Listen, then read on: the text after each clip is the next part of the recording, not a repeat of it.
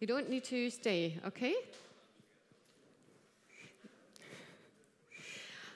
Okay, good afternoon. I'm very happy to welcome all of you at the SRH Grenke Innovation Festival 2022. We present here an exciting program with interesting startups. Before we start with our official program, I would like to know you a few rules that we can enjoy some pleasant hours here together. Please make sure to wear a mask. Of course, if you don't drink, yeah, that's an exception. And while speaking on the podium, of course, you can take off the mask because then you're a speaker. That extra. Please put your cell phone on quiet mode and maybe flight mode even better, that we have enough energy here. And we estimate that you are fine with being shown on the pictures and on the videos taken on the event. If not, just let the people know here. I hereby welcome our host for the words of welcome. First of all, Professor Victoria Büsch, President of SRH, Berlin University of Applied Science.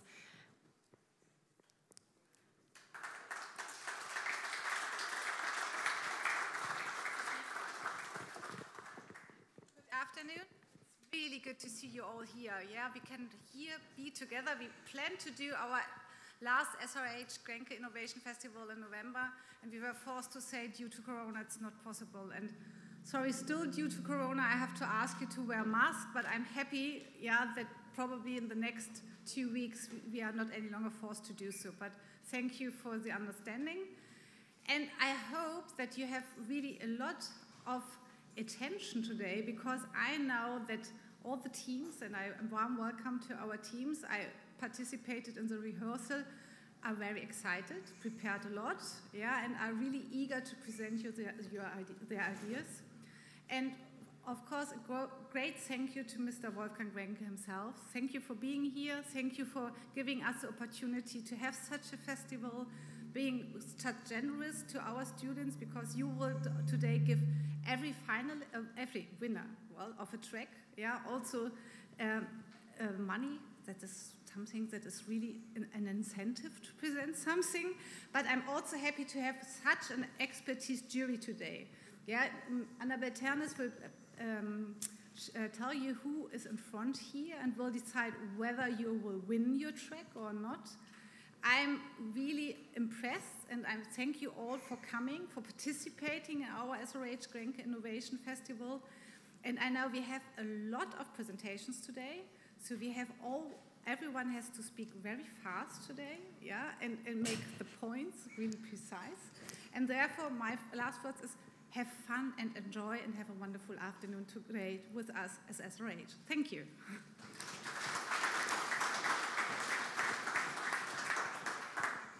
So the next speaker for some welcome words is Mr. Wolfgang Grenke, Honorary Senator of the SRH Berlin University of Applied Science. Welcome here on the stage.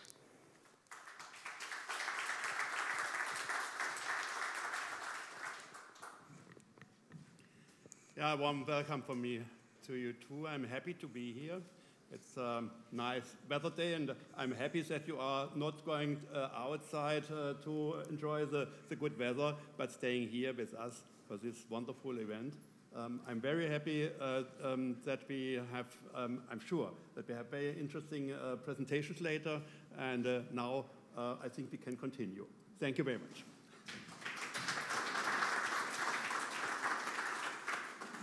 Thank you very much, Mr. Grenke. He's today here in different roles, so he's not just one of the jury members, he's also the host, and he will be also my talk guest later on, so in at least 3 roles here. So it's a pleasure for me to introduce in a few words each of the jury members, which could take for each of you, I think, at least 1 hour, if I want to mention all the positions and really important things you have done in your life. So let me try to fit it in a few sentences for each of you. And about Wolfgang Grenke, I think I don't need to say anything. Otherwise, I have to say so many company for mechanical engineering constructions. Welcome here in the jury.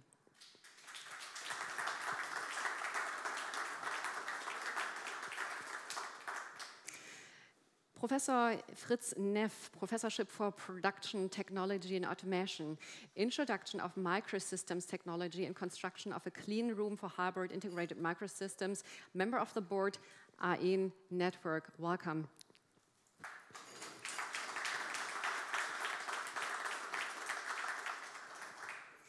Matthias Hornberger, Chairman of the Board, Cyber Forum Karlsruhe, CFO Atevia AG, CFO Kiso, I hope I pronounced it right, and Managing Director for Ever Healthy Foundation. Welcome.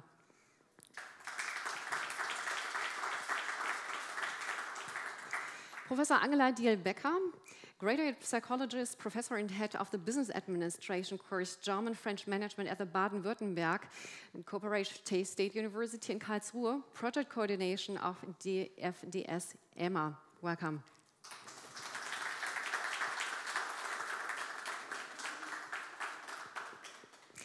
Dr. Hans Hubschneider, Chairman of the Board of the Regional Energy Network Focus.NIG, which bundles education, research, and startup support in the technology region of Karlsruhe, founded today's PTV, Planung Transport Verkehr AG, which with more than 700 employees, the international market leader in the field of planning and optimization of mobility systems. Welcome.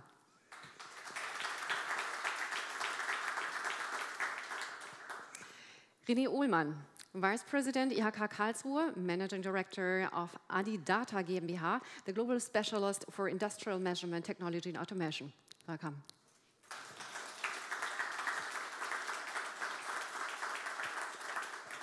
Professor Dr. Bernhard Küppers, Head of the Gründerinstitut SRH Heidelberg and Head of the Entrepreneurship course at the SRH Fernhochschule Mobility University, Mobile University. Rietlingen, welcome. Professor Dr. Matthias Waldkirch, Assistant Professor of Entrepreneurship and Innovation in Family-Owned Firms, Head of the Entrepreneurship and Family Firm Institute at EBS in Österreich-Winkel. Welcome.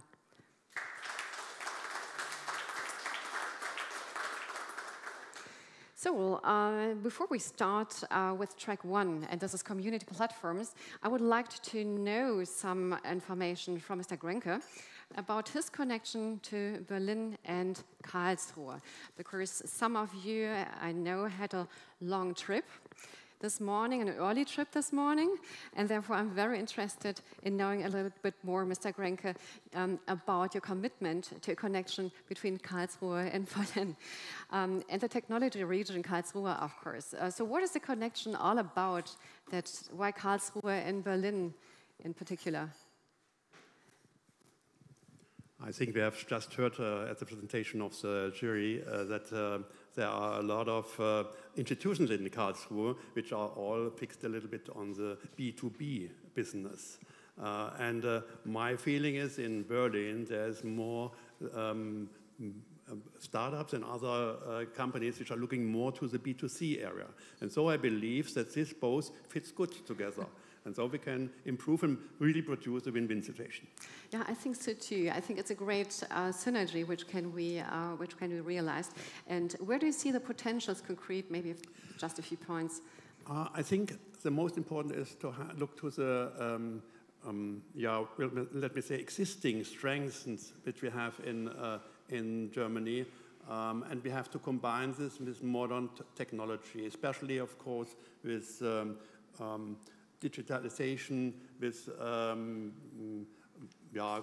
artificial intelligence and so on. When we combine this good, we have an advantage compared with other companies and other, then of course with other countries in the world in the same way. Thank you so much. So let me proceed with the first track. I just said it's a community, and communities can be really different. So I'm really looking forward to the pictures of the first track of mainly students from the School of Management from SRH. We start with Expertino. I don't know where I have to look. Okay, an online support forum for international students to simplify their life in Germany, founded by Fabian Schmidt-Lostberg.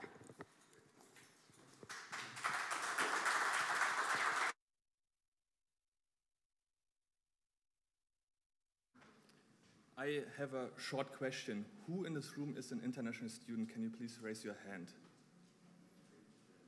Wow. So, Expertino is the online community that enables international students to study and succeed in Germany. We are completely revolutionizing how international students experience Germany. Now, I'm almost daily here in the startup lab, and I made many friends with international students. And what problems they are facing on a day-to-day basis, it's mind-boggling. It's actually crazy. But that even starts before they move to Germany. You, as international students, you didn't have the assistance and guidance to find a suitable university in Germany. On the other hand, there are universities like the SRH. They want to grow enrollment and need to present themselves to international students. Now in Germany, the problems get real. It's a nightmare to be an international student here. There is a pattern in these problems. They range from finding an accommodation, pretty tough, jobs, language barriers, culture shocks, you name it, the list goes on. And those problems are often passed on to university staff, and they have to manage student needs, which is very stressful and time-consuming. And then we have companies out here, and you need to hire talents urgently. In fact, the German labor market needs 400,000 employees each year. So what is our solution? We connect international students from abroad to universities in Germany and international students in Germany to companies.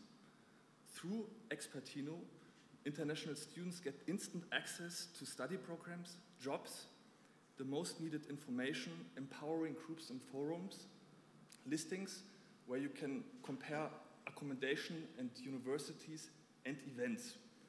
Now, universities can engage international students in Germany and grow enrollment. Companies gain early access to international talent. Why us? I'm a freelance web developer and worked prior in high-tech tech recruiting startups. My co-founder Swesha from Delhi, she was once an international student herself. She founded the company German Portals, and they consult international students on how to apply for jobs and university in Germany. But why is it so important? We have up to 80,000 international students who enroll yearly at German universities. They bring with them a buying power of 1 billion euros. We have 380 education institutions and more than 400,000 international students here enrolled. A staggering 69% of international students prefer to stay in Germany to work for a few years.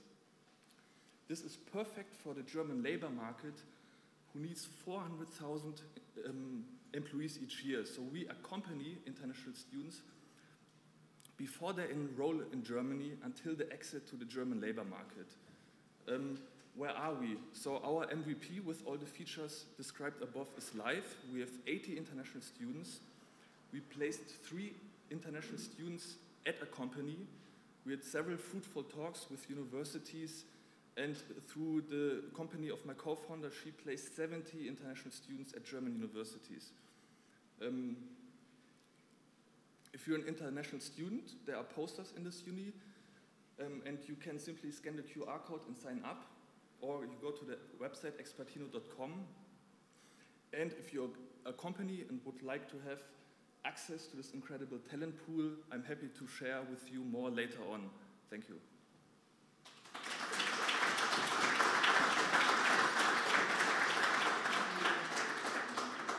Dear Fabian, please stay here for a few minutes. We have 2 minutes left for the jury to ask questions.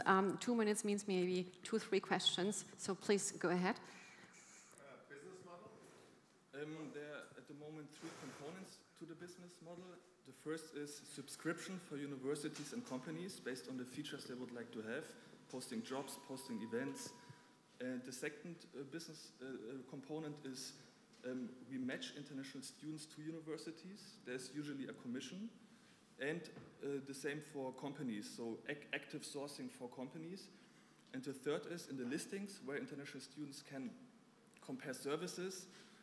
For example, accommodation, everyone who needs to come to Germany needs an insurance, bank account, and so on. This will be embedded with affiliate marketing links. How do you solve the NAC problem?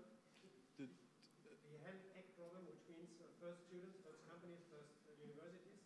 So we sell the community as a product to universities, and they roll out the product. So similar to, for example, Microsoft Teams or to, let's say, Slack,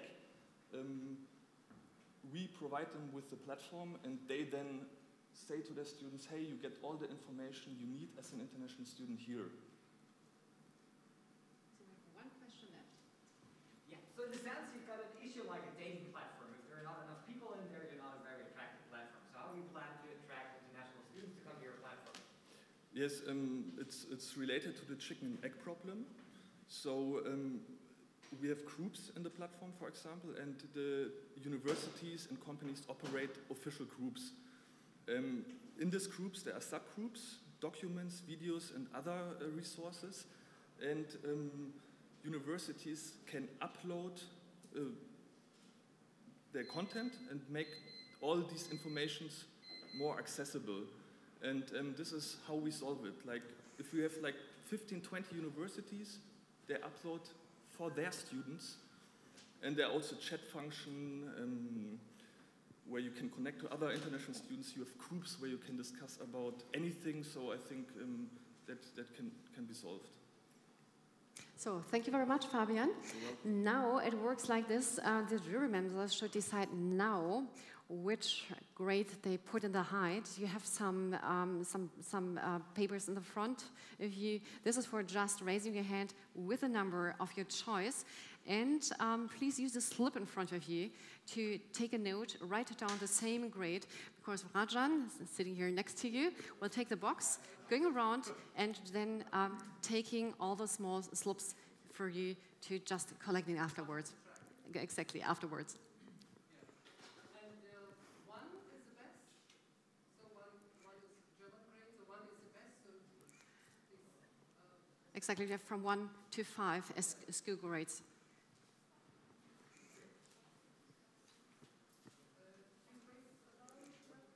Yeah, exactly. Just that also the audience behind you can see it. Thank you so much. Then you have.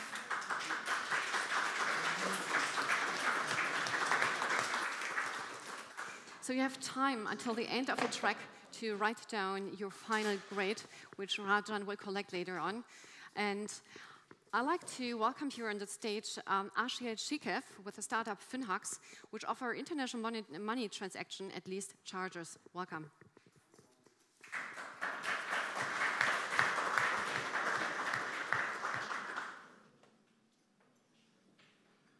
So, hello everyone. I hope everyone can hear me well. So, before I start presenting my business idea, I would like to tell you a story about my family. So, I have a wife and a daughter. They live back in my country, and I'm a student here. My name is Ashir, and we live separately for a couple of years already. Of course, I try to make everything so planned out, but I still need to support my family every day practically. Yeah. So am I in the unique situation? Of course not. There's tons of people living across the world apart from their families, and the simple fact that the international remittance market is estimated at 400 billion dollars a year is a proof of my theory. Yeah? So how do these people send money? So there are several options. First of all, they can use the banking transfers, but it's unfortunately slow, but very affordable. Secondly, they can use the money transferring operators like Western Union. It will be fast, but unfortunately, it will be expensive. There are also other options to do this as well, and they all have some shortages and some problems associated with them. So here I'm introducing Finhax, the fintech company for international money transfers, who is promising to provide the lowest fees, who is promising making the instant payments and easy to use interface. Yeah? So before I go deeper in details, I would like to make a simulation here. So we will send money across this room to Maxim in the back, one using FinHacks, and second using two banks, which will be intermediaries, yeah? So if you please start for the time saving, I've already explained what they're supposed to do. So Bank A starts the transfer, okay? And Virginia, could you please give €5 to Maxim? Did you get it? Yeah, I got the money. Thank you. So how long was that? Seconds, yeah? So you might ask me, why are you making these bold statements? Why are you saying that you could do it? There's PayPal, they can do it immediately as well. There's banking for Europeans. It's understandable. You only use the banks. You make the transfers and money arrive, right? But the problem is that not everyone has a banking account. Not everyone living in the European Union, yeah? So unfortunately, we are separated not only by the boundaries, we're also separated by the, not the physical distance as well, but we are mostly separated by the access to financial instruments and markets. So what is good for European consumer is not always good in my country, for example. So, so we see the problem here, yeah? It's right here. There are developing countries, there are underdeveloped, very developed countries. What can solve a problem? People. People can solve the problem. People can help each other to make the transfers. And that's why FinHacks is the first decentralized peer-to-peer global money transferring company. So it will work this way. Someone, let's say, wants to send money from Germany to Kyrgyzstan, let's say. He makes the payment here, and with FinHacks will find a person who will make the final payment in Kyrgyzstan using preferred methods. Yeah? So if the recipient uses bank account, he will deposit to the bank account. If they want cash, they will get the cash. If they want some other wallets, they will be deposited there. So, coming back to my story that I was telling you. So, using this principle, I sent the money to my family, and hopefully they're coming this summer to spend the time together. I hope it will be a great one. And finally, FinHacks will help people living in different parts of the world to take care of each other and hug each other. Thank you so much.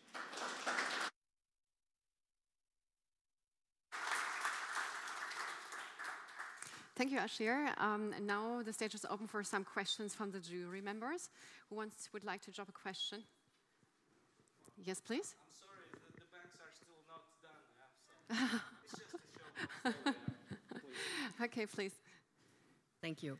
So if I understood correctly, you transfer the money to a person who continues to transfer it to the final destination. What makes you sure that the person to whom you forward the money will continue to forward it to its final destination? Yeah, that's absolutely a legitimate question. How does FinHacks ensure that?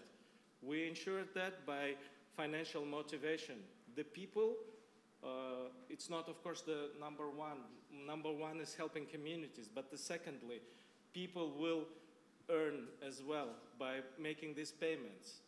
So just for a second, the deposits over 100,000 euros, they have negative percentage, yeah?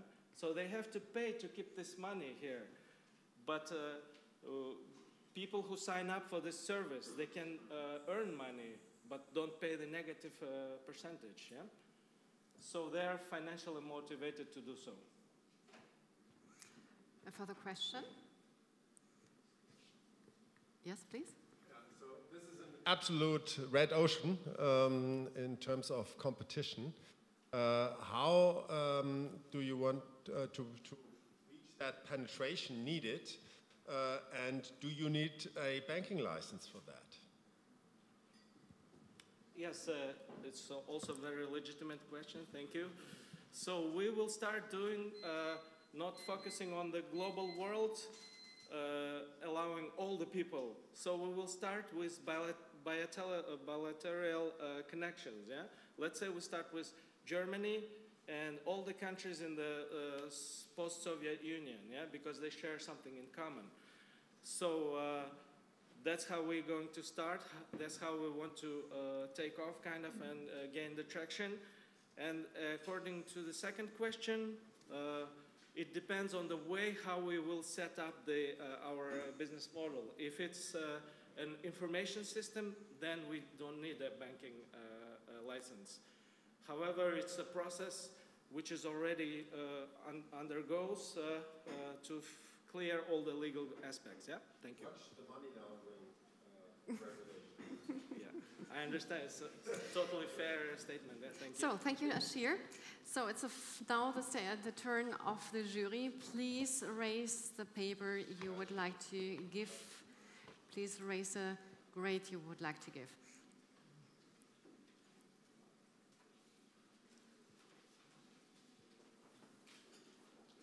Please high, that the audience behind you can see it too, because it's on both sides. So, thank you. Thank you, Ashir. Please take a note on your slide.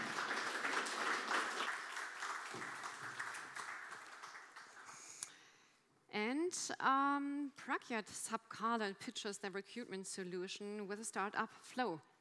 Thank you for being here on stage.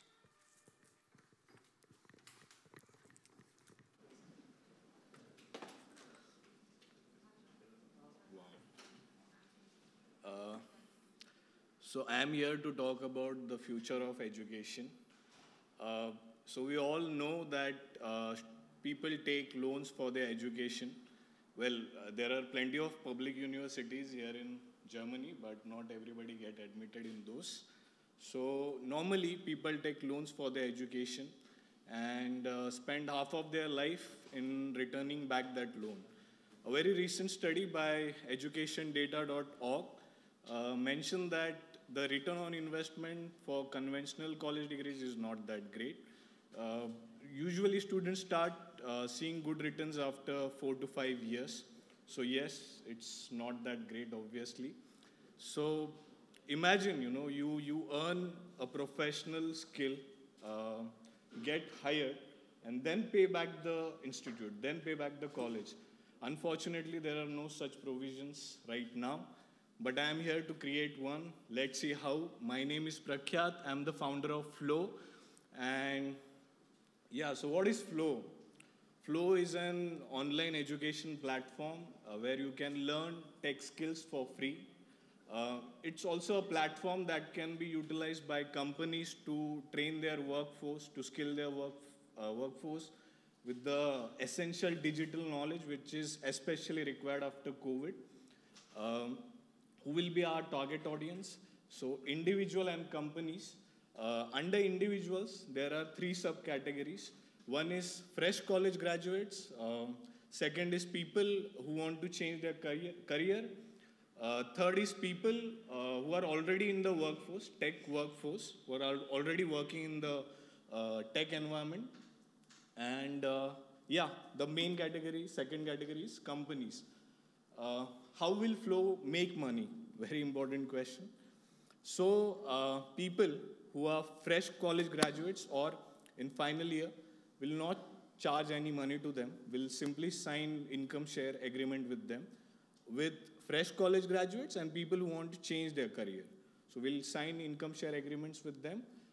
People who are already working in the workforce will charge some money to them. And companies straightforward will charge money. Then structure of the course. Every thing that you look around, full-time, part-time, self-paced learning, will all integrate that. Yeah, and USP. So in my research, I have come across only one such platform that offers this kind of thing, but there are no professional certification. Tech courses are there, but it only, I think, supports a particular set of audience, not the combination of all that which I'm trying to do.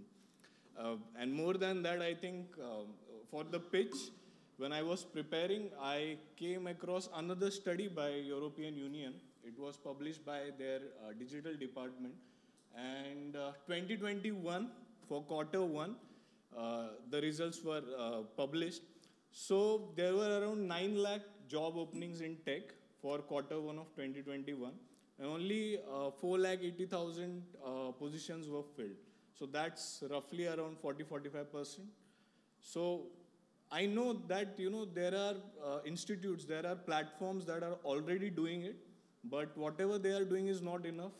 More needs to be done, which is what I'm trying to achieve, and I aspire to do that with Flow. Thank you.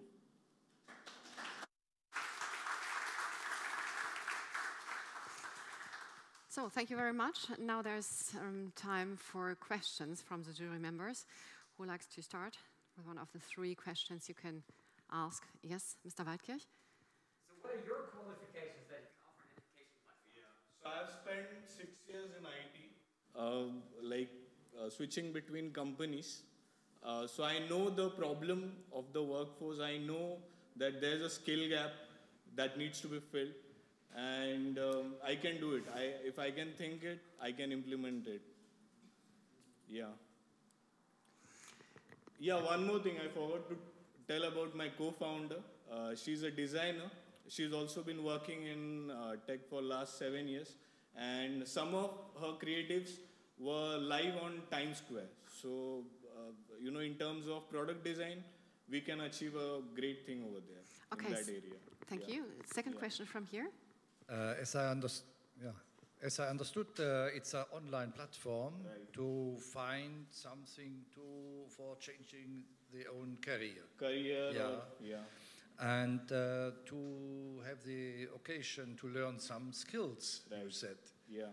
Which type of skills? Tech skills, coding, then professional tech certifications like Salesforce admin, AWS admin, developer, like that. And all could be done online? Yeah, all could be done online. Yeah. And people will pay only when they get hired. With the certification at the end? Sorry? With the certification at the end? Yes. Okay. Because the motive is to fill the gap and to get people hired. Okay, there's time left for a very short question, a very short answer. Please keep in mind. Huge cash flow needs. Initially. Yeah. Do you have an estimate, and how do you track your students if they work somewhere? We'll make them appear for the interviews in the partner companies. We'll sign a contract with the tech companies, tech startups, and that's how we'll track it. And LinkedIn is also there. So if somebody is getting hired, obviously they'll update it on LinkedIn, and they will be obliged to share 30–40% of their first year's salary with Flow. Okay, thank you so much. Yeah. So it's time to raise your papers with grades. Thank you.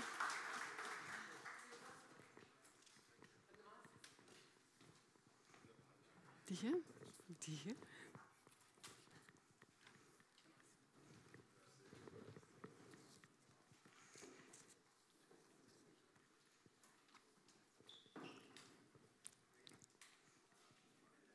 So time to choose.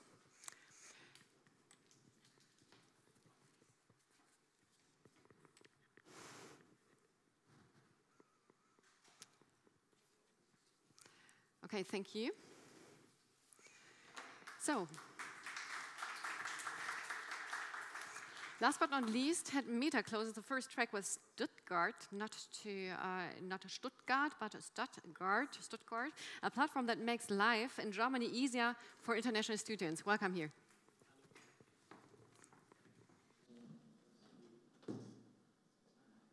Hi guys, I hope I'm audible. Okay, cool.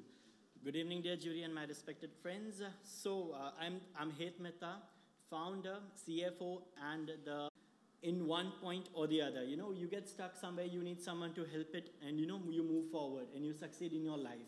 And exactly that's what we do for Indian students who are coming to Berlin for the first time. Okay, so I would like to tell you about how did we come up with this idea to start this business. And we start with, in 2019, me and my friend planned to come to Berlin. We were very clear that we want to come here and study in Berlin. And so we decided to apply in SRH. We got acceptance letter and then we were ready. But we had no clue what to do thereafter. It is difficult. We had questions in our mind: how to get visa, where to get visa, are there any other legal documents and documents required from German government that we need to fulfill, and so on. But we found the solution. We did some research. It took time, about a month, not more. But then we definitely did it. We booked tickets, came here. It was not an easy journey for us. We came here, and the moment we landed the questions, we were like, where to go, how to travel, because we have no idea how the system works over here. So, but definitely thanks to my little bit of German skills that I had, I found a ticket using help of some German person. We made it through. It's been 2 years ever since we have been still solving problems that happen every day in our lives. And most of the students who come from India have no idea what's happening. Not just Indian, but all the other students coming from elsewhere as well. We booked a hotel and stayed there because we had no idea how to find an apartment. We found it. It was not cheap, but it was very difficult to find an apartment. So we do this. We could not relax. We could not sit. We could not enjoy Europe even after coming here. And that was really a shock for us because we were just trying to solve problems that we had. When we turn back, after 2 years, we think that would be amazing if there was some agency over here who could have helped us getting our legal things done, getting our appointments done, getting our banks opened. We would have been focused and completely focused on studies. We would have so much of time to do extracurricular activities, participate in a lot of events, and do a lot of great marvels. And that's why we come up with Stuttgart, Students Guardian. What do? It's very simple. We collect the data from the students with their consent and use that for their helps like city registration, apartment hunting, visa appointments, help them with the documentation along with that, finding them a job as soon as possible, registering them with Embassy of India, which I have already made connections and talked with them already. So that would help them get community, getting them to know different communities. If they belong to a certain part of India, they can connect like that with different communities. Opening a bank account, renewal of passports, providing legal help, building networks, which we've already done. What does that do? It makes each student who has come over here independent, not just physically, mentally, but also emotionally.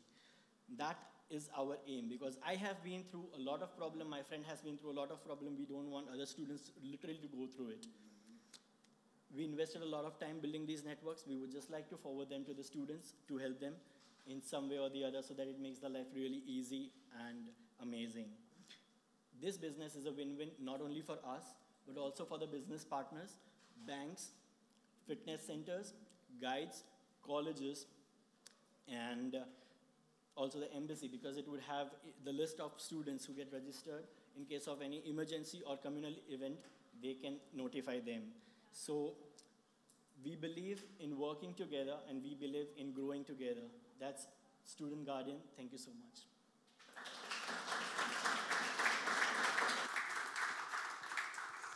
Time for questions. Yes, please. Your business model?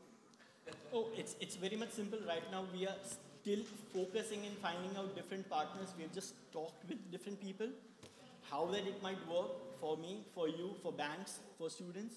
So it's just in the process phase. We are not as developed as Fabian or maybe Ashir, but we're just working on that yet. Second question, Steve Becker. Why are the services of Stuttgart restricted to students coming from India? Exactly. It's, again, the community thing that I am Indian, and when I see an Indian, it's very easy for us to connect in some way. I know embassy, I know different people who are working in different job sectors, but I don't know if someone is coming from Nigeria or if someone is coming from USA. It's difficult for me to understand their mindset. If we grow, we have people from each country, they can also help their people to grow. So that's the plan so far. We focus on India right now, and then once we are set, have a platform, we move with all the other nationalities slowly. One third question? Yes? How do you solve Berlin, and you do have your partners in Munich and Hamburg. How do you manage it? Right now, we just focus Berlin, because Berlin itself is so huge. When I actually went and tried to see job opportunities, banking systems, students just coming to Berlin are tremendously in huge numbers. So I think if we start small, then we make a lot of difference. Otherwise, it would just make a mess. Thank you so much. Thank you so much.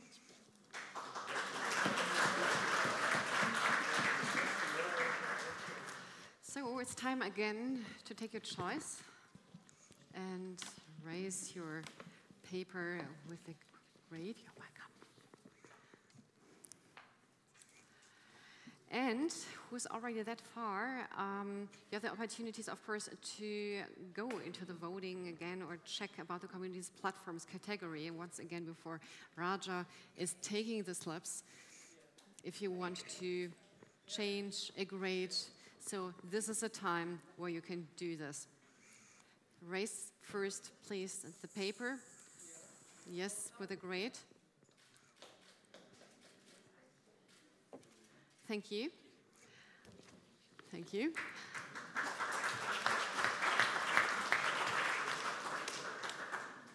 Now it's set. It's time to give Raja your slips for this category.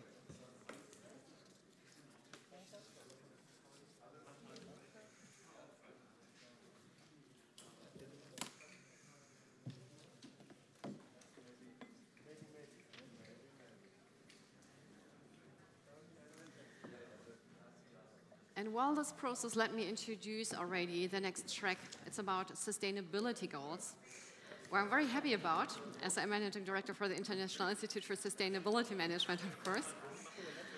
And first of all, before we start with this, I take the chance, I'd like to ask Mr. Grenke.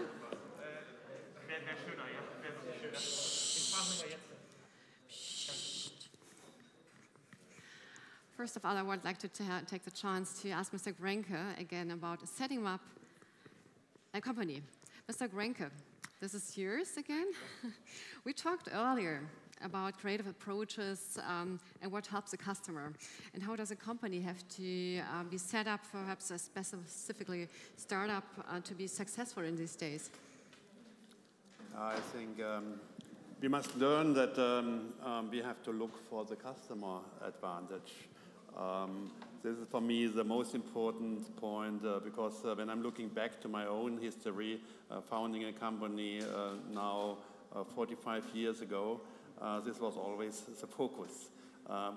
The customer advantage and, of course, a competitive advantage.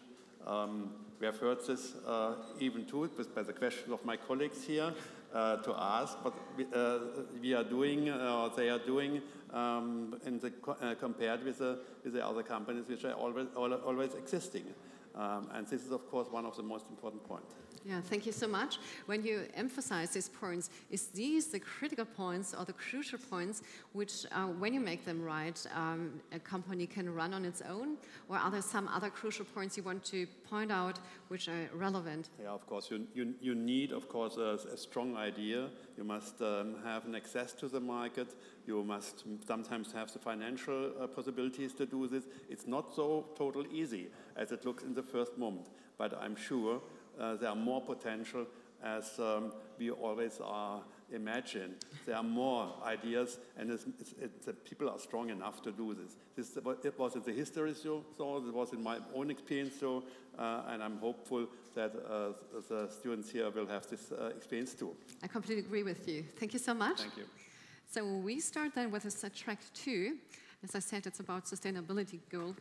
And I would like to ask to come here to the front as a first stop, Tobias Lippeck from Haus der Künste in Berlin and Die Etage, a campus for sustainable education and contemporary art on stage.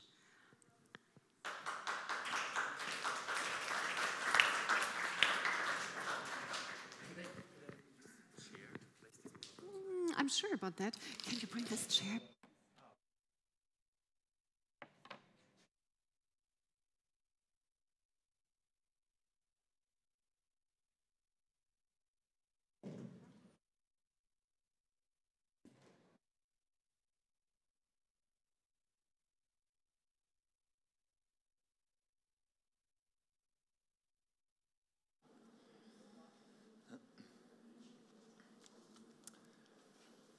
Hello everyone. Who of you know Rummelsburger Bucht? Just raise your hand. Who of you read the news upon Coral World? Just raise your hand.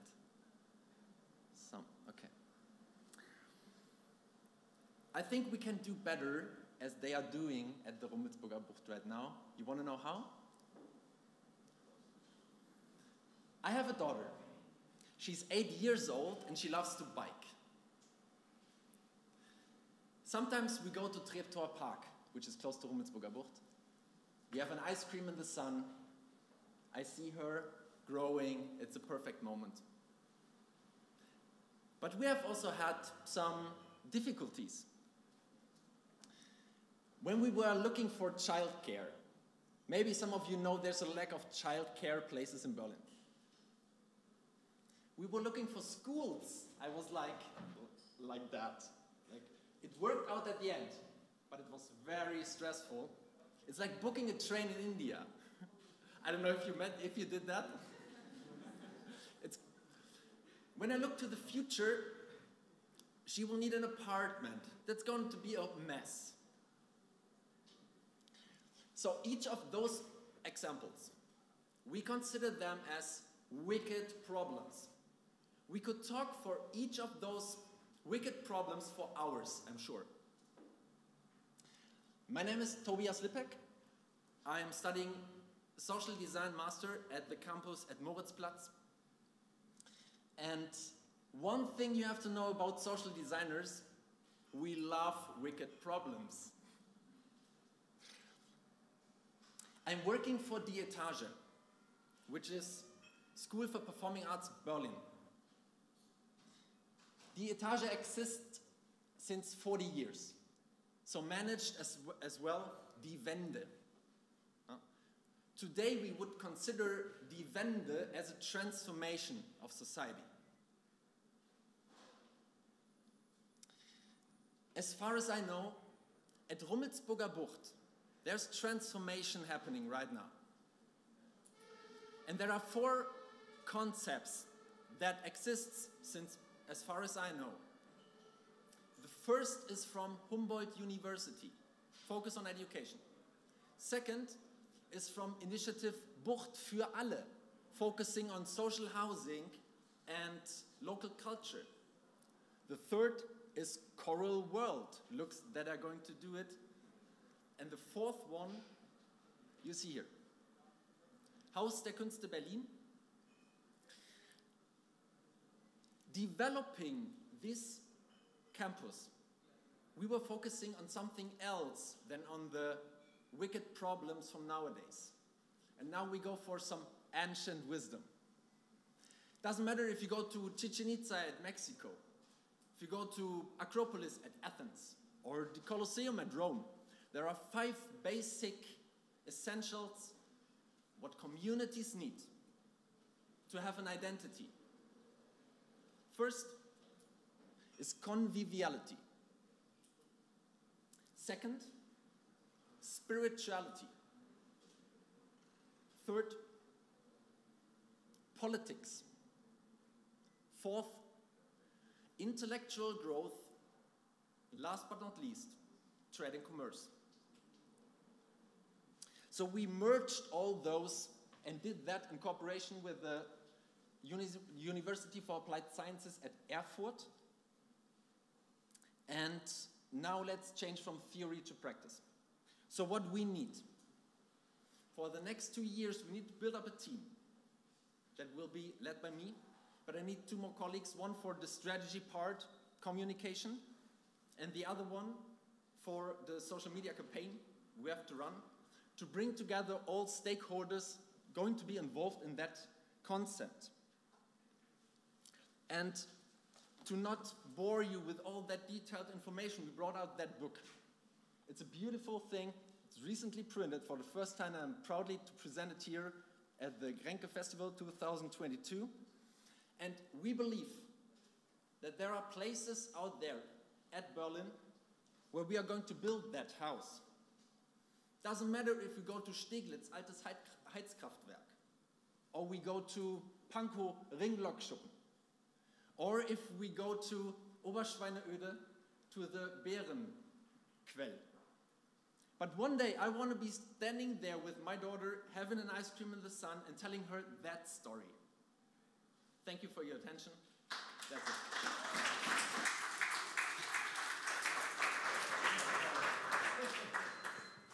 Oh, thank you very much. So there's time to asking questions from the jury. Who would like to start?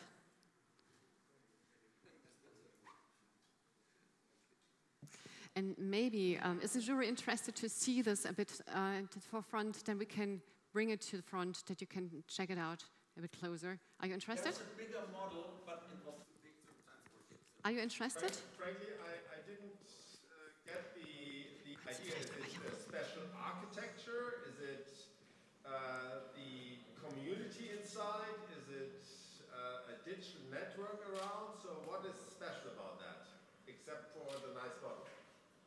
We talked to all involved city departments in Berlin, which is education, culture, urban development. Well, we have been involved in the process of the Smart City Berlin, which is running since 2 years more or less. And what you mentioned, it's a combination of both.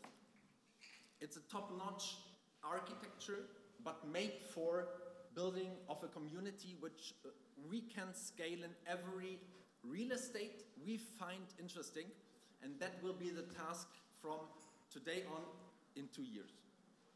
You're looking for public financing, or who would be the investor there? A public-private partnership. Das gute Kita-Gesetz, it's a law based for the evolvement of childcare. Die Schulbauoffensive, it's a huge initiative to build more schools. We have several big public fundings running in Berlin to create housing and social housing in the future. And we will be connected to all of those departments, to all of those, but at the same time prevent a place for startup and for arts and culture. Give us a number, how much? You mean for the construction or for the real estate? Project volume. The real estate depends a lot on if it's a transformation of an old construction or if it's... Give a number. Very short, please. It's 200 million for the building we calculated so far. Okay. Yeah? But that's, it depends a lot on the place where it's going to be built. Okay, we are already over the time. I saw there's a raising hand from Mr. Waldkirch. Is it a very, very short question as short as... Okay, good. So thank you so much. Then it's about raising the hands with the grade above your head.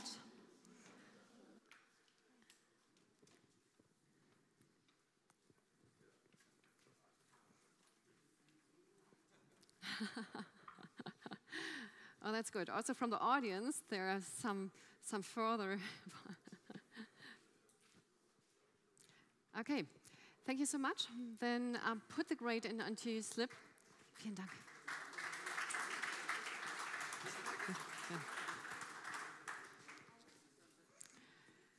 So, and the next is Lorenz Jäger, the founder of FESH, an environment-friendly fish and vegetable production.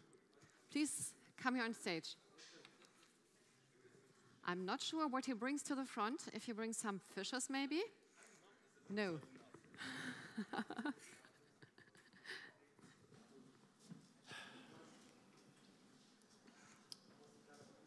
Well, hello and welcome to my presentation. My name is Lawrence, and I'm not going to talk about me today, but I'm going to talk about the biggest threat for humankind, climate change. And if you think I'm exaggerating right now, let me paint a picture for you. By 2030, we will cut down the rainforest even more until the point it's not producing enough moisture anymore, so it will turn into a dry savanna. By this, we will destroy or decisively change the global water cycle. By the 2050s, the oceans will be warmed up so much that they become more acidic and all coral reefs will die and the fish stacks will collapse. By the 2080s, the global heat will be risen by 4 degrees. This will cause a large part of the surface to be uninhabitable and the weather become more and more unpredictable.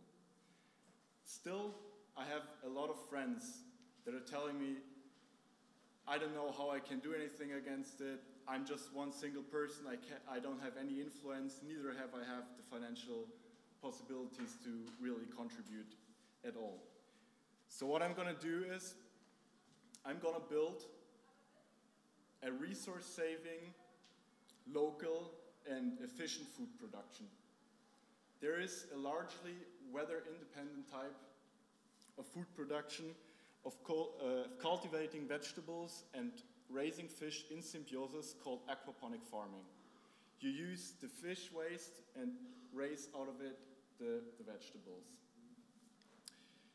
This we tried in a small-scale prototype farm. I want to bring it to a larger scale system, and for this I need your financial help. I can make all of this possible and bring the goods directly from the farm to the end consumer, and finally they will have a fresher and more nutritious product than in organic supermarkets for the same price. And additionally, the profits of the company, they shall be used to purchase further land, renature it, recover the biodiversity, and build on a second level solar thermal power systems to provide the growing farm with enough heat and energy to run it CO2 negative. We will be able, with 9 million euros, we will be able to build within 2 years the farm, the energy system, program the IT infrastructure, and run it profitable after 8 months after the production started on a 70% capacity. I think this is huge, and we would be able to provide 1% of the inhabitants living in the inner districts of Berlin with fresh vegetables and fish directly to their homes. So finally, what are we left with? We have consumers that are getting vegetables and fish on a higher quality than in the organic supermarkets for the same price. And additionally, they are able to support fighting climate change and have a real contribution in helping us renature the land and recover a lot of the biodiversity. So, as I pointed out before, all I need to start this journey of recovering the world instead of destroying it further is 9 million euros. And if you compare it to the possible damages that can be made through destroying the nature even further and the impact it can have on the world, I think it's a fair amount of money. Yeah. That's basically it.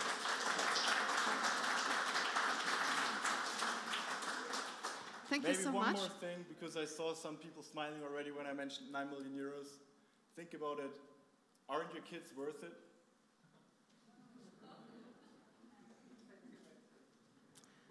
So, thank you very much. Time for questions. The technology again, fish waste to grow the standard vegetables. Is that the technology? Yeah, so basically the technology is that there is a fish tank, there's fish living in, and basically their waste is going to be recycled, it's going to transfer to nitrates that are... Is that defendable in terms of IP? Or what do you mean? Can everybody do that? Basically everyone could do that, yeah. Are you worried about the patentee or?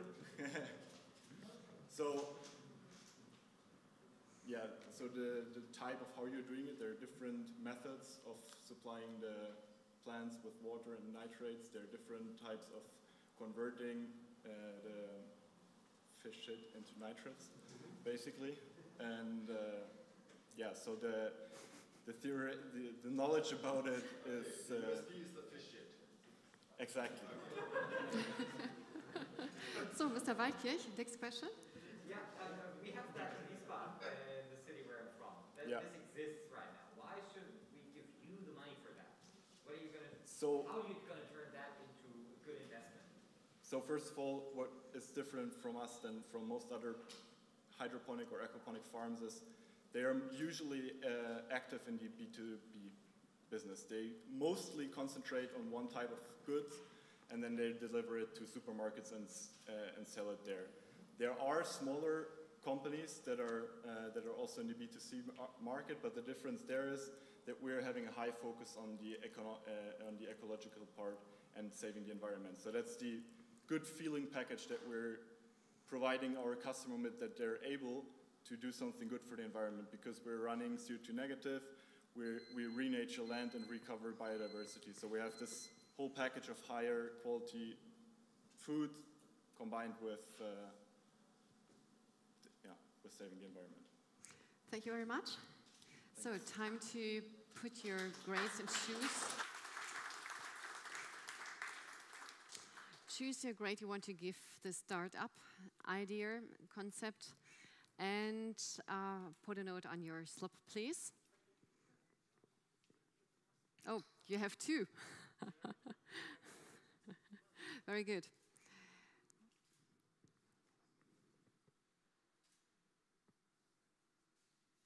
Okay.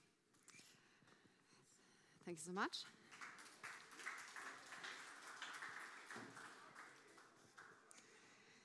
And with the startup Dry and Space, founder Jagadish Pueni introduces an effective bio-waste disposal management. Welcome here on stage.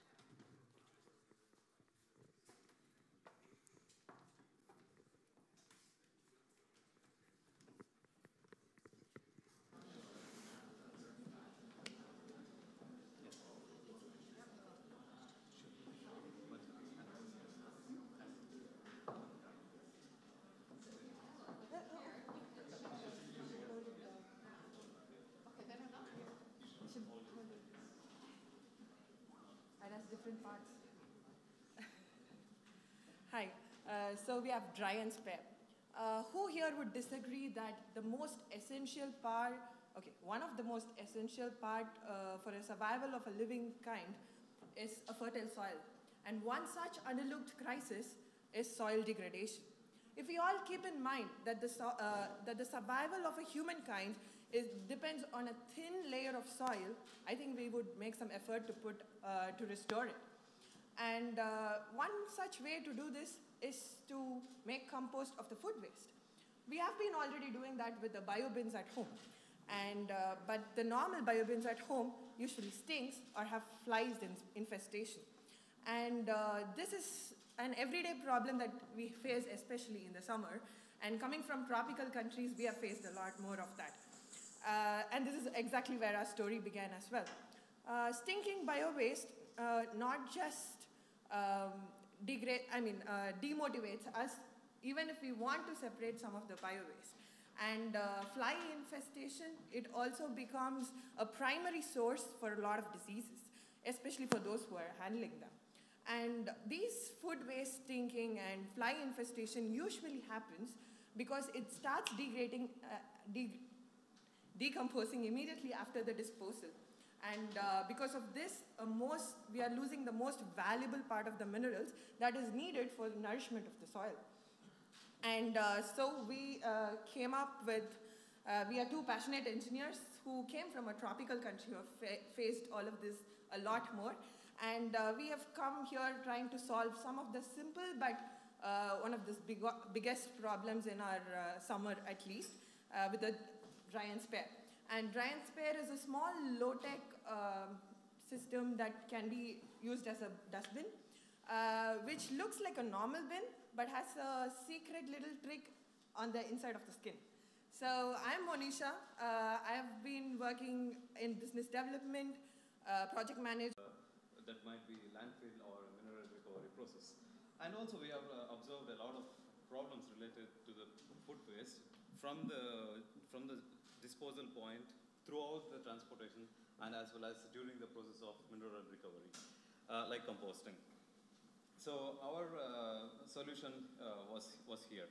So the problem was itself the solution. So the answer is dehydration at the source itself. This will prevent the food waste from going bad and creating foul smells. And also through this we can store the food waste for a longer duration and use it for several different purposes.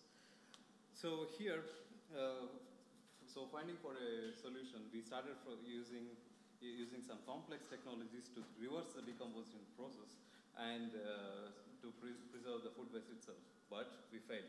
And then we started the process once again and started to observe the process even more closer through the decomposition process and the food waste generation itself.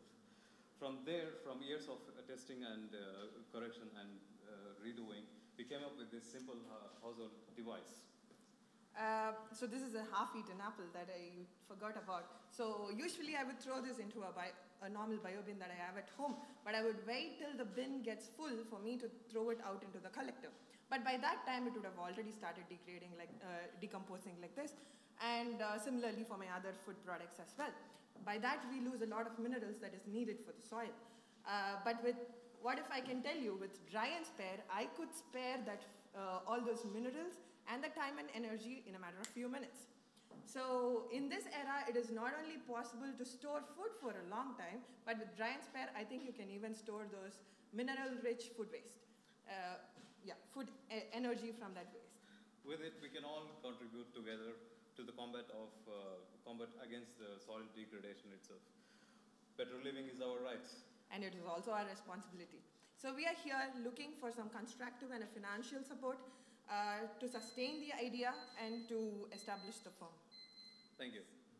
Thank you so much.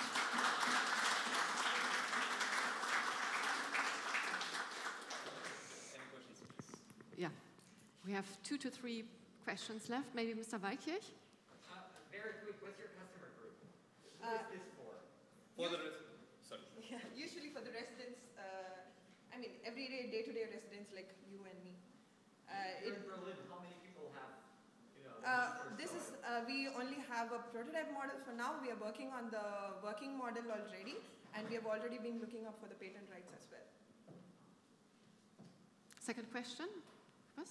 Yes, I like the idea, but I'm not sure. How do you motivate the people to do that? And second, how do you organize all this infrastructure? Even the German system of the dual system is not really working well. Can I? Yeah. Yeah. So for an example, Berlin as an example, we usually have a biobin, separate biobin, and people do separate to an extent and dispose it into the biobins. The problem is usually people will have it packed inside a plastic bag, and the plastics are not allowed into the black bins. So it will be going into the rest bins.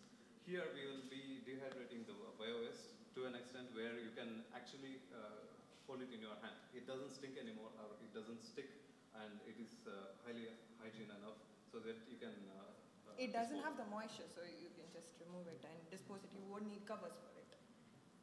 Yes. And how do you dry it? Just by sun or just by leaving it there, or how do you dry it? So we use a little bit of electricity from the nets or from the photovoltaics. Okay. There are 2 variants. This is just to accelerate the process of dehydration. So the other things will be done chemically, but not thermally. How much money do you need? We are looking at... as of now, one bin would cost around 40 to 50 euros. So in a long-term run, maybe we're looking for like 50,000 to 85,000 for us to establish the firm and have it working already. Sorry, yes. I'm a technical guy.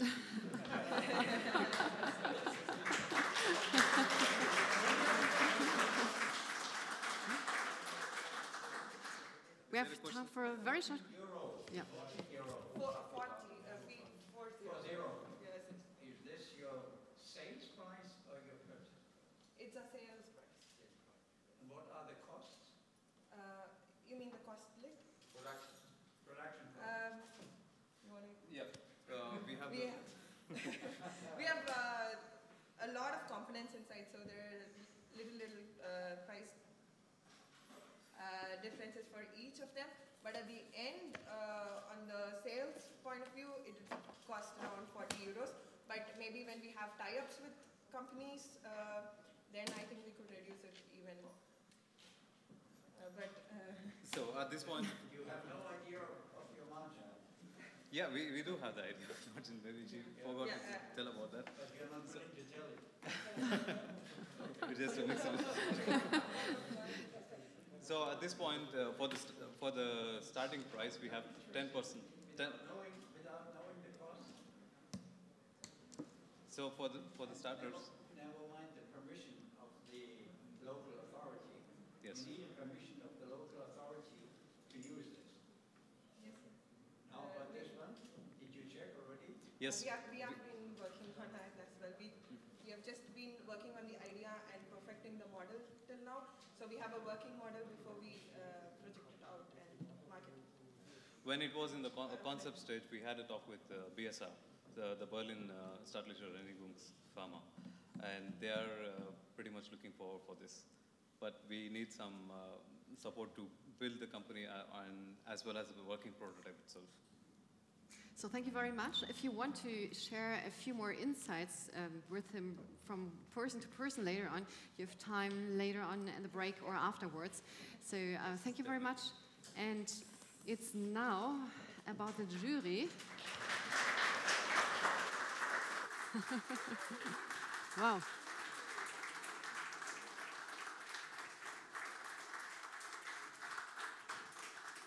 Super, very good.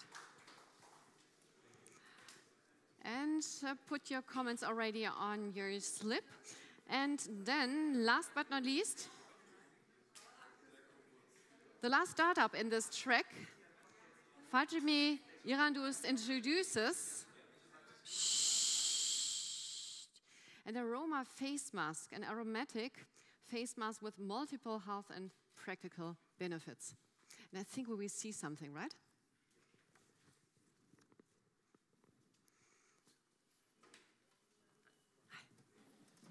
You want to give it a run?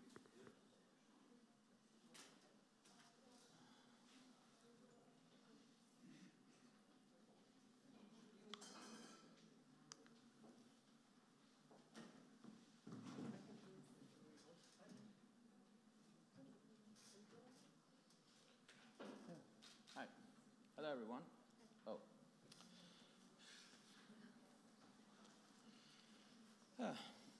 To wear a mask or not to wear a mask is really a problem.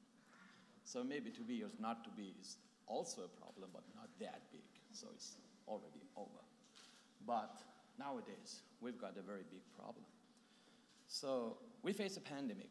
So we passed it somehow, but effects and side effects still remain. So we should somehow buy every day or buy daily mask for ourselves because it's still important to have it. So in Berlin, in Germany, so we use FFP2 masks, and so believe it or not, so many of us are annoying because of this situation. It's not very easy to wear. I'm sure that so maybe many of you agree with me, but so it is what it is. So this is not only our self-impression about it, so thinking about this problem of masks, we did some research about it. So we sent a questionnaire to 100 of international fellows all over the world and asked some questions about that. Is it easy for you to use your mask or not? And then they replied more than 17%, or more than 70, so 70% of these guys told us that they are very, very annoying with this using the mask. And so, of course, it is. So why and what are these problems? So the most problem of them is the breathing is a little bit problematic after some hours. The smell of their mouth makes some headaches for themselves. And so, of course, so if you are in a train for 2 hours, 3 hours, 4 hours journey, all with the mask, so it's very, very annoying for you. It's very bad for you. So, and yeah, so, and on the other hand, so the mask is literally invented for one-day use. So, but we use more than it. So for 2 days, 3 days, and this is not a good idea to reuse it. So these problems are very important, and the last but not least, so the mask is, so if we use it every day and throw it out, so it's not a very green technology, so it's not sustainable. So if somehow we can have it with ourselves in the long term with a lower cost, it would be perfect. That's why. So the idea is to have something like this, which is maybe it's not very, very clear because it is only a sample and it's printed, 3D printed. So it's so the design is ergonomic, so it has a very low impact on your face or pressure on your face, so it's changeable. And so we use some aromatic things, aromatic particles inside with a humidifier. So which this humidifier is somehow changeable, and you can use it so as an external humidifier in your room as well. So you can use it inside it, you can use it separately for yourself. And the most important part is the aromatic things, aromatic particles, it's inside this. So when you use it and you can breathe it, so the useful particles comes to your breathing system, and of course it prevents the air pollution, it prevents the COVID particles or COVID virus in the world. So it is quite things, and of course with using this aromatic particles and breathing that, it has the pain relief and calming effect, and of course it prevents COVID and the air pollution for you, and very good for some people who has the sinusitis. So we are a team. So the designers are my colleagues. So we've got a herbal expert in the team. So and I'm the technology consultant, and so we are here for presenting this mask. It is already designed, and we hope that we can convince the jury to support us for further development. Thank you so much.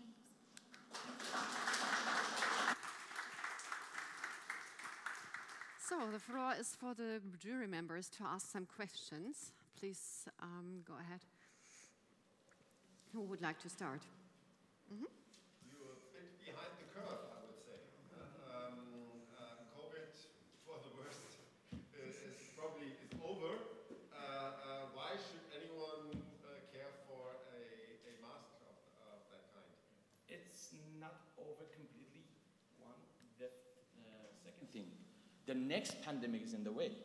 So, yes, believe it or not, the next pandemic is in the way. It's not So, please, the previous pandemic was 1 century ago. So, please keep in mind. So, in 1 century ago, which was Spanish flu, was the greatest pandemic in the whole world. In that time, the whole population of the world was 1.5 billion. Nowadays, we've got more than 7.5 billion. So, the next pandemic will not be the next century. It will be in the 20 to 25 years. Yeah, of course. By the way, so yes. It is useful for sinusitis and allergies. Some aromatic plants it has that is useful for sinusitis and allergic, and also COVID and also air pollution. Air pollution as well. So yeah. Further question? Yes, please. Oh, yeah, good. My question is to the technology you use there. I see ultraviolet lamp. Are you using ultraviolet radiation in there? Are you using a special liquid inside there for the aromatic feeling? Yeah. And could you be sure or tell us that you are not using something which will be toxic, which will not give a toxic reaction in the Exactly. purpose? With did a lot of research on the particles which inside is some sort of eucalyptus or something like that. And these are so our experts who is right now in New Zealand. She is a doctor. She's a medicine. And yes, we did some research on this, on some peer-reviewed research, and the only things that we use are based on these research, and of course on all the rules that should be considered in Europe and all over the world. And of course, it's not ultraviolet.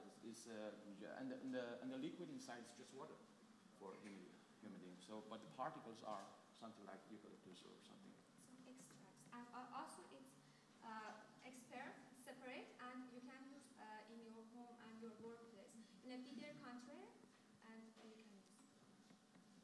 Thank you so much. One question, a very short question with a very short answer, please. How much do you want to sell it for? Sure, that's a very good question. So our plan is to sell it for 40 to 50 euros for the rest of your life. So, and that's it. So we predict that every mask should work more than 10 years. So, thank you.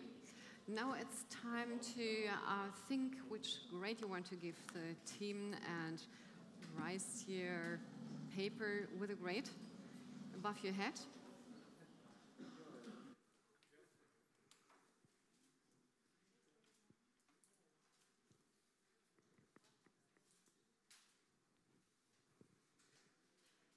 Thank you, and thank you very much.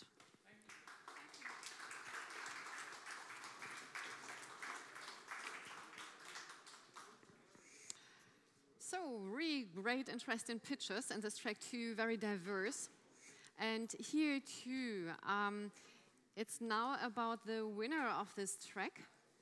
And even more, we have now time left for a small speed of networking. We have 25 minutes, and please make sure to be back on your seat at around 5:20. That we have enough time later on for speeches. There's one thing I would like to mention. Here above in the back, you see some boards. Students from the incubator had there the chance to drop some ideas, some startup ideas.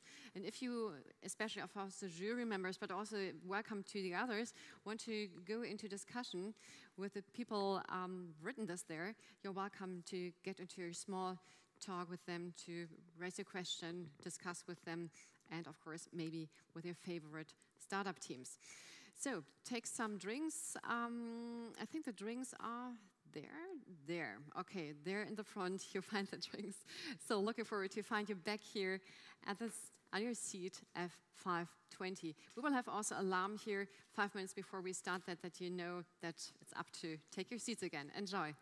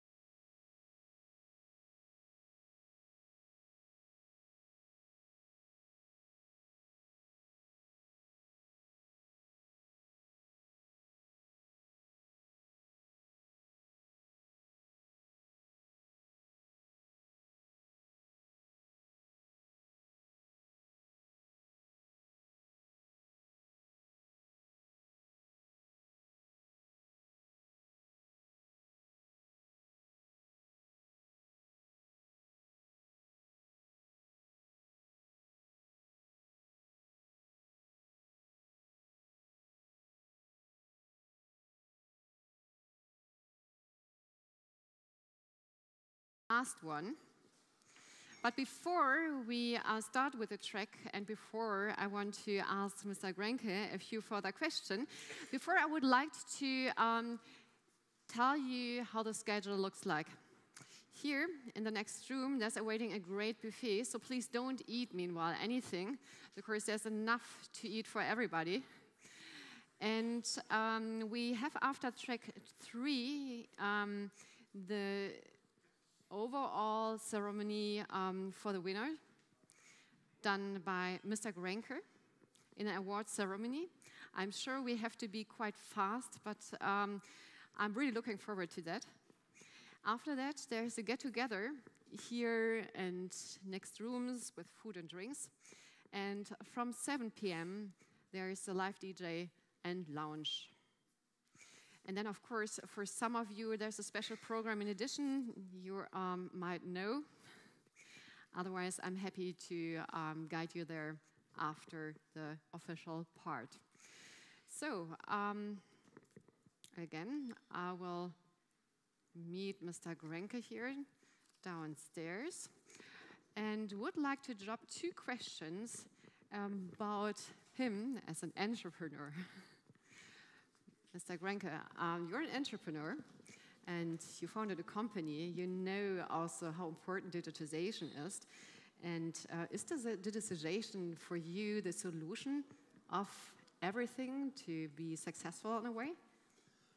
Digitalization is, of course, very important, but it's not all. I think we must meet a lot of things additional. Yeah? And from my point of view, it's so that the processes in a company must work really good. When the process is not working, you cannot do anything with the digitalization. You have then bad processes at the end, even digitalized. This is not a help then. So to invest there the money, that really the process are really good working, not only the money, your time, of course, additional, this is very important for success. So reviewing the processes would be one solution for further success. Yeah, that's from my point of view very important. Thank you so much. Then we move on to the track 3. And I'm sure you all look forward to next level technology. This will be the topic of track 3. And therefore, I'm happy to see here on the stage Nico Ovzianowski, the founder of Aura, Tangible NFTs. Welcome here on stage.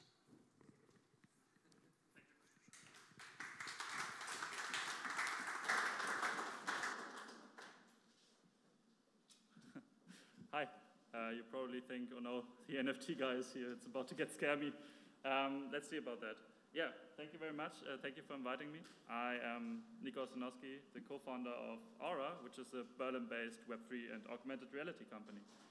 And before I start to present the project that I'm going to talk about, I would love to ask you 2 questions. Everybody here in the room, who has heard of the term the metaverse? Just heard of it? Please raise your hand. Yeah, the majority is up. Second question is, who knows where the technical exact difference is between the metaverse and a game? Let's say like a virtual game or like Second Life. Who knows that? Yeah, the majority is down. This is, funnily enough, exactly the problem that the space is actually having at the moment. I want to give you a real-life example, but before I do so, I would give you the answer in 2 words.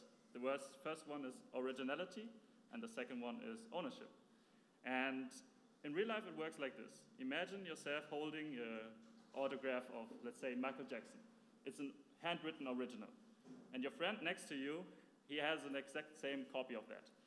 Well, now when you say, I have an autograph, and he says, so do I, he would say, no, yours is just a copy. I could sell mine. Mine is worth a lot, but his isn't. Even though it looks the same, it feels the same. A market where they spend 30,000 euros and more, into the millions, for a profile picture. It's not too interesting. So either you're a pioneer or you want to trade when you get into it. It is just not relevant for everybody else. And this is where Visions comes in. Visions is a platform that we built to have an experienceable way to make NFTs tangible even. Tangible, which means you can interact with them. They are not limited to this virtual space anymore. because we use augmented reality. We also use geolocation, and therefore we create a lot of ways to have new utilities for NFTs. This means it is not only helping the space, because this is actually a problem right now, everybody is just using a marketplace or anything, but we are also about the ease of access. So we want to not only have the space, but also get more people into it, because mass adoption is still lacking. And the way we do that is we do not want you to do 50 hours of research to understand the topic. You can just log in, and then you have access to it. You do not have to have a big wallet to access it, because you can just collect an NFT on the streets, or maybe a fraction of it. Maybe it's something that has been around for a while. And now NFTs are not limited to the 2 dimensions of the screen, but they can be 3D, like in the metaverse, for example, like on Decentraland. They can be 3-dimensional objects and assets that you can actually interact with. And this is what we built. And when I say we, I talk about not only myself, but also my co-founder. We have been founding an augmented reality company in 2020 back then, and developed some hardware. We have a patented company now, and we took that expertise and combined it with this new space. We also have 3 employees who expand our coding experience, and we are fortunate enough to have some investors and advisors on board who help us with their expertise and the network. At the moment, we opened up the round that we raised again to 2 million. We did that due to interest of investors, and we are also looking for office space in Berlin. So if anybody has some space in Charlottenburg or maybe Hackescher Markt or something, I would love to get into some details. And I think it is time for us to get into some questions about the project. Thank you very much.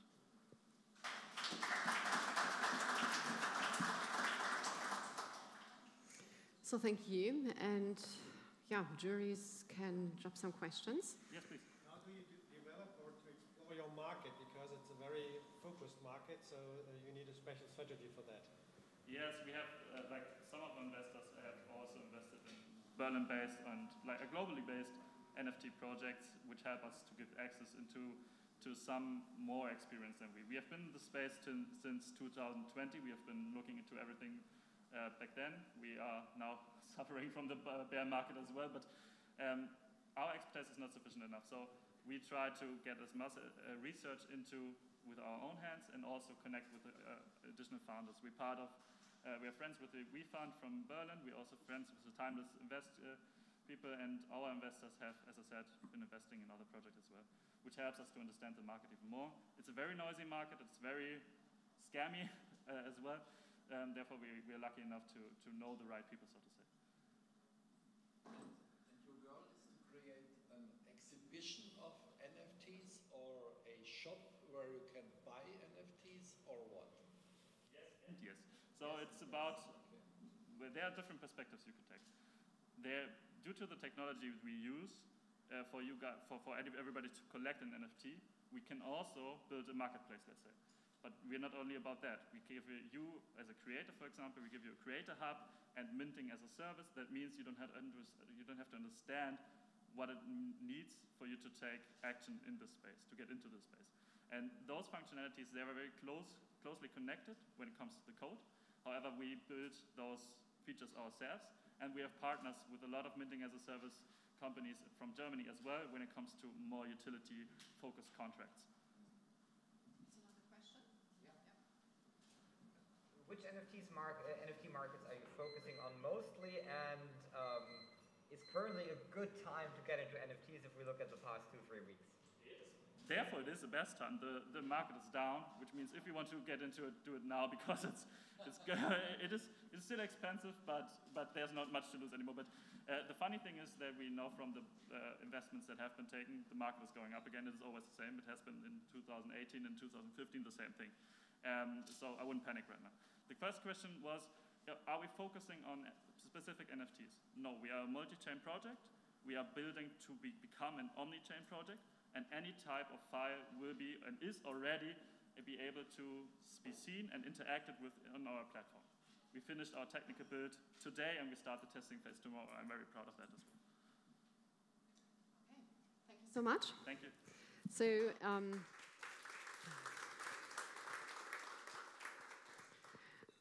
it's time to decide. for a number and to raise your grade above your head and drop a note on your slip.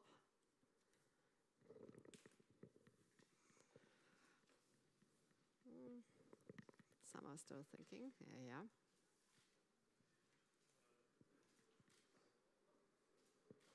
Oh, very good.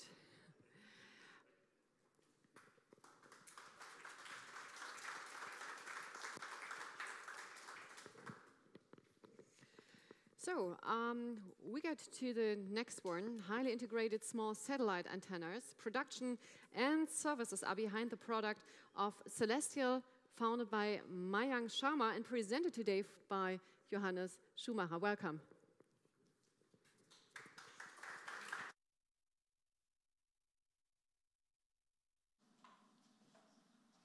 So, good afternoon, everybody. My name is Johannes Schumacher. I'm one of the founders of Celestial Space Technologies, and Celestial is a satellite system provider, and we are an expert in delivering telecommunication solutions to satellites. Our vision actually is to develop affordable solutions to enable deep space companies, or new space companies rather, to reach higher orbits and to go to deep space at reduced cost and with better connectivity. This is why we are working very closely with our customers to design high performance and reliable satellite antennas, all customized to their mission requirements. And we are actually developing our products to a diverse client base, including new space companies, old space companies, research institutes, and also space agencies. So after some initial test runs with our production line, we already have flight-ready hardware in hand for exhibition, but also delivered to the industry. And we actually have a in-orbit demonstration happening this year. So this is one of our antennas that we have manufactured that I'm holding here in hand. But the problem we see in the space industry at the moment is that small satellites have limited available power and limited communication capabilities and also lifetime. This is why we started our R&D on a highly integrated system. We will combine an antenna and a solar panel, and I have this demonstration model right here, and with that eliminate the usual trade-off decision between both payloads, so antenna and solar cell. Instead, the satellite can have both payloads on every face, on every side of the satellite, and with that, satellites can extend their communication capabilities into all directions without compromising on available power. So this is of particular interest to the case of inter-satellite communication links. So as of now, actually our story began in 2018 already with a university hackathon right here in Berlin, just across the street. My co-founder, Mayank, he is a space engineer. He has expertise in the telecommunication and RF field. Myself, I am an industrial engineer. I have expertise in business management. And we are international. It's an international team.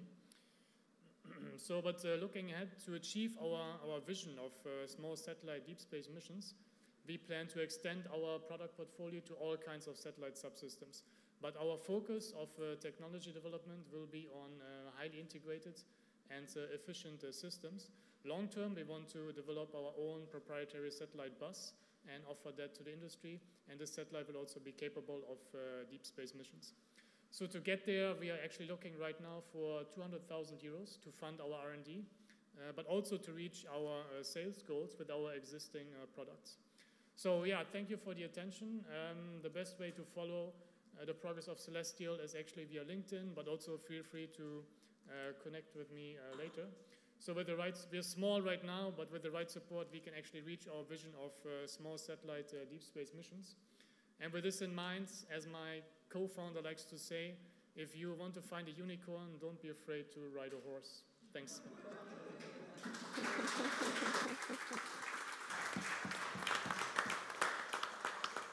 Thank you, Johannes. So feel free to ask Johannes some questions. Yeah? Yeah, this is apparently rocket science, and I really wonder how you can get there with 200K. Yeah? So how much money would you actually need to get a marketable product?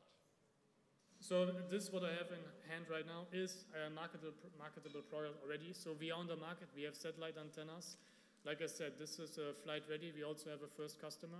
The antenna is in design, will soon be in manufacturing and also go to orbit. For this system, you're asking, right? So for this system specifically, 200,000 euros is most likely going to be enough. So we have an entire work plan and budget plan for this. This is all worked out. And since this is an antenna, it's rather, they call it a passive component. There's also antennas which have electronics. Those are active components. They're much more complex to design. This is one of the simpler forms of the antennas. With 200,000 euros, we can buy the materials and manufacture the antennas, get the solar cells, integrate all of this. And this is also a job for not too many people. This can be done within 8 months. The expensive part is the testing and the qualification for space. This actually will cost a few 10,000 euros, but this is doable within 200K. Johannes, it would be great if afterwards you can here drop the row and show the jury members from front. This is a demonstration model only to demonstrate the concept. Here's a further question, please. So the amount of 200,000 is just for the product. But have you also calculated your cost of living for you, yourself, and your colleague? Yes, this budget includes the personnel cost for sure. For maybe 8 months to a year, that's possible. Okay, one question, short question. Yes, and what is the size of your market? Have you do a study on that? So the market volume would be the satellites planned for this decade, and expectations for this ranges from 10,000 to 100,000. There's many satellites going up to space this decade. They all need antennas, right? If you go by tens of thousands satellites, and by 2 antennas per satellite, we come up to a total available market of 600 million euro cumulative this decade. And what is your business model? We are an engineering company, so manufacturing is outsourced. We design the antennas. They can be either based on available designs, which maybe require slight modifications, or completely customized. In the end, we have our network manufacturer. We deliver the hardware, charge for the hardware, but also for the engineering. Very short question, please. Are you able to get IPs for what you are doing there? To get a what? IP, patent protection. IP. For this new system, yeah, this is interesting for patents, yeah. The antennas we have right now, they are not relevant because antennas are customized to every mission anyway. No point in getting a patent. But this new system, possible. We're looking into this, yeah. Okay, thank you so much. Thank you.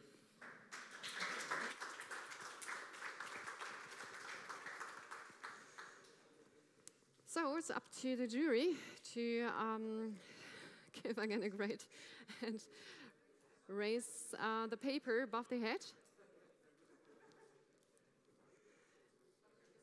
Maybe Johannes, you want to see the numbers?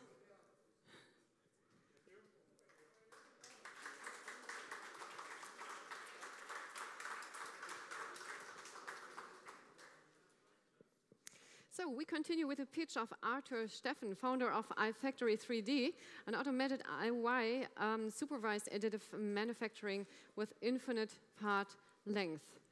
Thank you.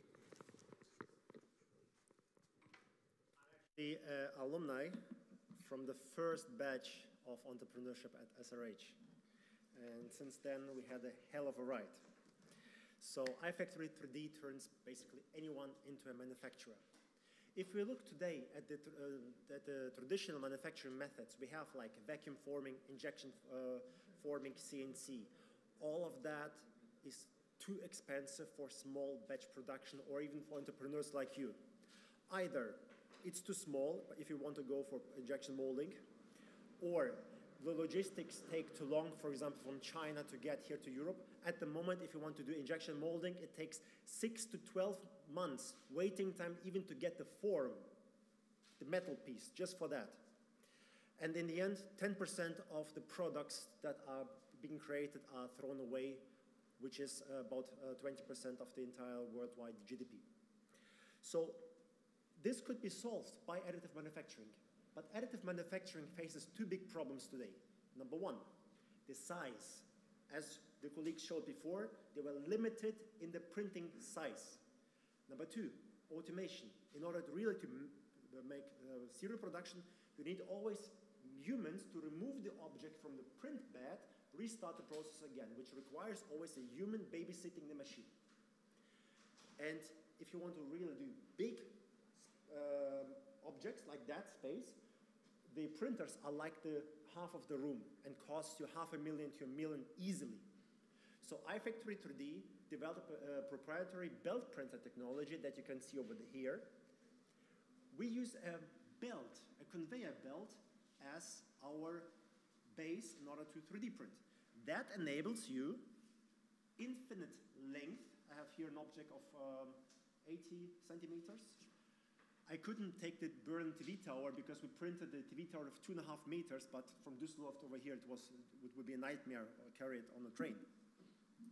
And you can make serial production. And we have hundreds of customers that are already making shoe insoles with companies that are actually making millions of shoe insoles, and they use hundreds of injection forms to even footwear for horses and many, many more objects. This geometry of 45 degrees has many advantages. For example, it doesn't require support, which is like additional support structure that is needed for that. We save material, we save time, and new geometries are possible with that technology.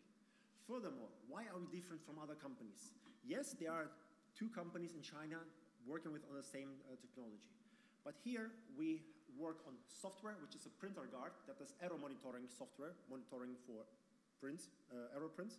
Two, we do not only this kind of hardware. At the moment, we work for printers of 0.5 meter to 1 meter in width, with which we are unique worldwide. Then we do a lot of material science, not only to make plastics, as well polymer and metal-based materials, carbon fiber, fiberglass, and others that can be printed. And thirdly, service. B2B requires service. Companies want to do a phone call and they want somebody today or tomorrow to come to the factory and help them with their production. And this is why we are unique. Our business models, of course, we do the sales to the clients. Hence, we will offer as well financing, leasing, hopefully together with Grenke Bank. And we actually work on new business models. I will come to that in a moment. The market in additive manufacturing is growing at a fast pace of, on average, 20% a year. But with that technology, we expand the market because we are facing the technology on people who couldn't afford particular technology, who couldn't afford injection molding. So we will expand the market as well. Our team, we are 6 people full employed with more students and freelancers helping us. If there are students who want to make an internship, please contact me. So my call to action today is, number 1, first of all, to look for collaborations with the Grenke Bank. And number 2, because I studied entrepreneurship here, and my call is to create together the worldwide first 3D printing incubator on entrepreneurship. Because we have people sending us their business plans in the hope that this will change their life. Thank you.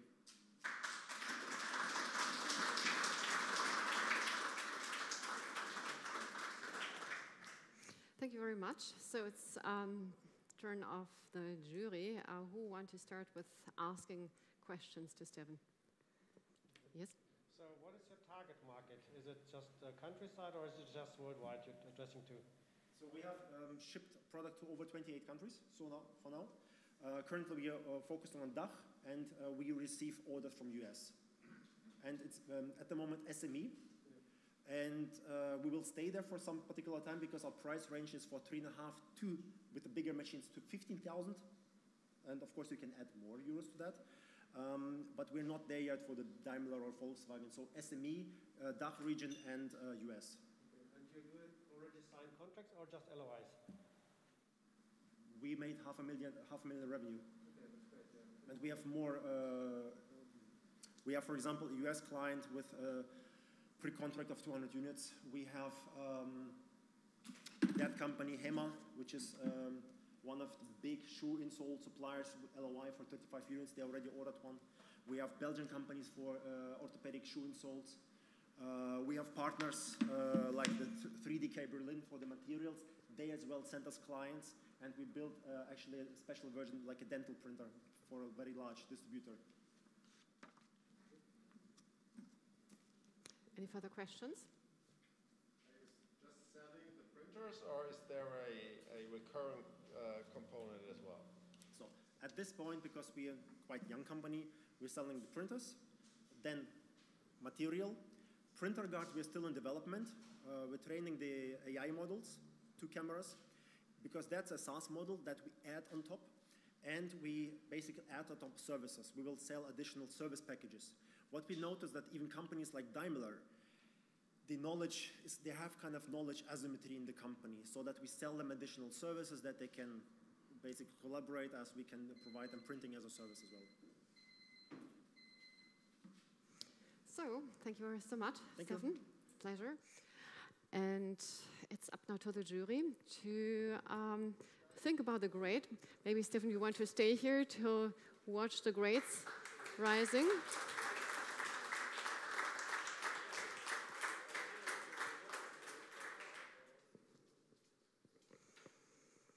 So if you're still missing.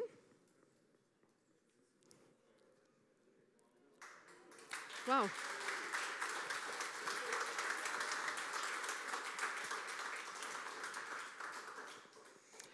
So the final pitch will be made by Martin Heuer, founder of OZ1 and Advanced MRI Technology. Welcome.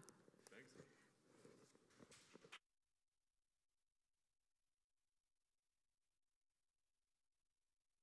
You're the very last person on stage. Exactly. Yeah, true.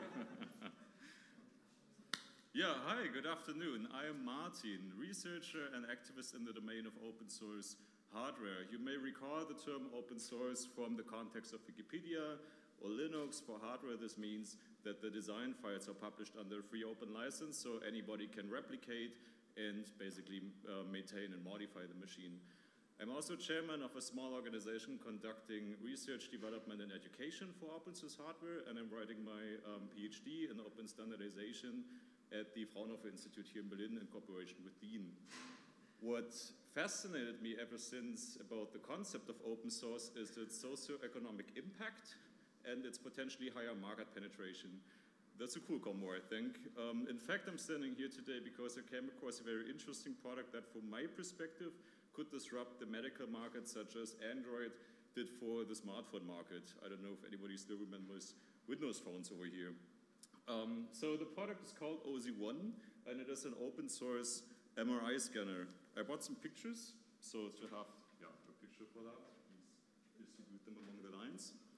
So MRI is one of the most powerful imaging techniques for medical diagnosis. Since it doesn't rely on any toxic radiation, you can do that as many times as you want to any part of the body and to any patient, even babies.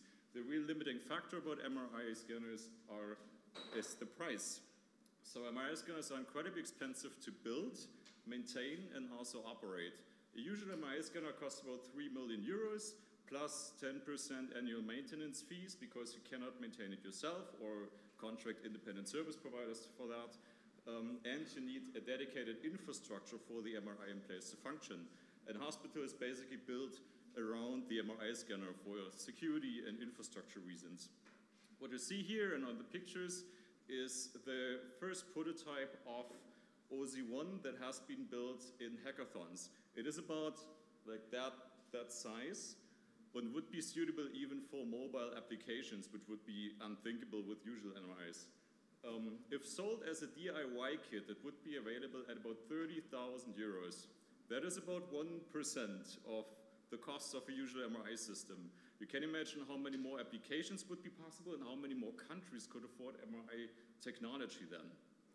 Also, maintenance costs, of course, are pushed to a minimum. Even if you don't choose to maintain it yourself, you can still contract independent service providers to do that for you. Well, since this is no longer an R&D question, the only missing link is a company that would distribute these MRI systems in the world. And from a conventional standpoint, this may sound counterintuitive. How can a business that relies on open source be profitable? Well, in fact, I had an own lecture on open source-based business models here at SRH. And for OSI1, the short answer is, well, of course it can be profitable. It can be sold just like any other product. And you can offer related services such as leasing, maintenance, or also modification for special deployments. The difference is that we are faster, and we do not need to bear the costly development alone, since we're deeply rooted in the open source community, which has access to public funding, such as research grants. I talked these things through with one of the co-founders, Dr. Lukas Winter from the Physikalisch-Technische Bundesanstalt here around the corner, who sadly cannot be here today. He's at a conference in London. And I came to the conclusion that I will potentially hate myself forever if I don't take the opportunity, so I decided to quit my job at Fraunhofer and focus on OSI1 instead. I believe that this could really contribute to solve the global shortage of imaging techniques and give a positive impulse towards a more open and collaborative medical supply in general. Thanks.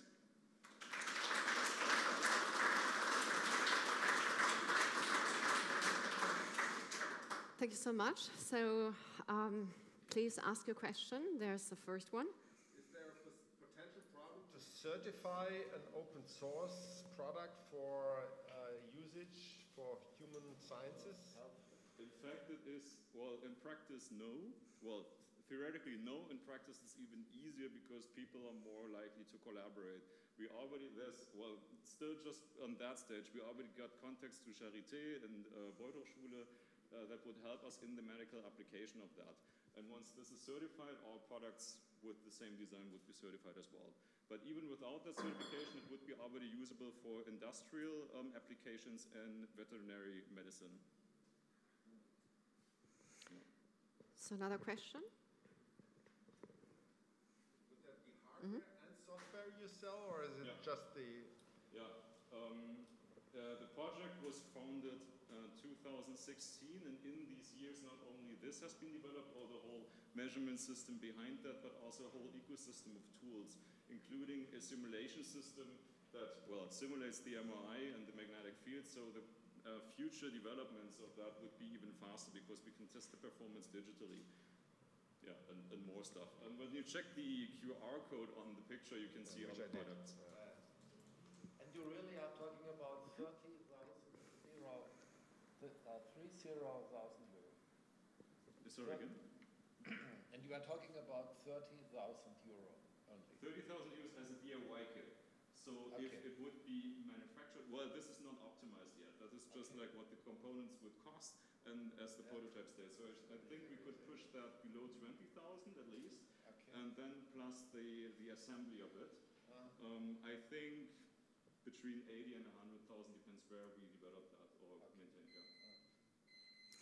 A short further question? Maybe a few sentences to the market entry approach of you. So this is straight out of research, so there is not so much going on in the market yet. Where there is one other competitor in the US, Hyperfine. They're not at the market yet, but they have a product in place. They didn't release any concrete numbers in the interviews that I saw. I read something about 500,000 for the product, but they're planning more to go towards the leasing less than the selling of the actual product. And they're not open source, so that I think would be a unique selling proposition from our side. So thank you very much.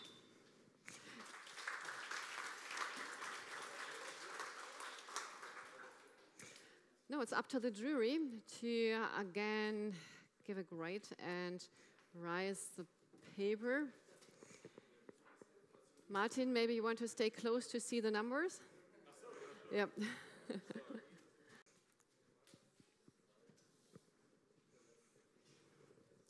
And that brings me to a final question. I want to drop to Mr. Grenke.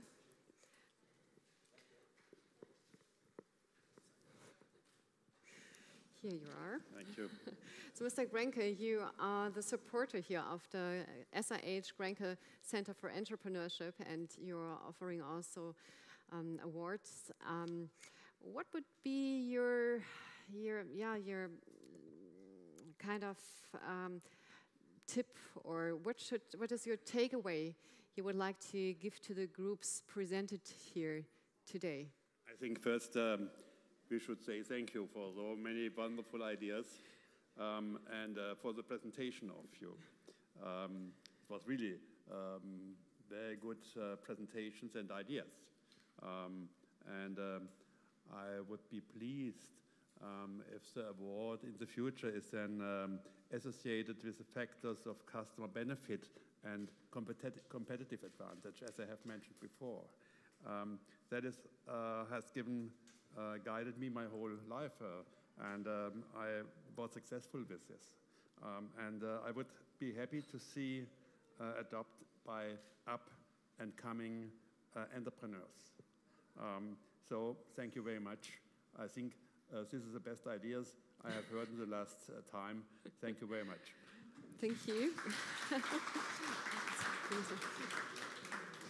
I would like you to stay here with me for just 1 minute to share a news, because Mr. Grenke and we are co-editing a book which will be published end of the year. I hope for the Christmas that we can give it there, and it can be sold, can be bought there.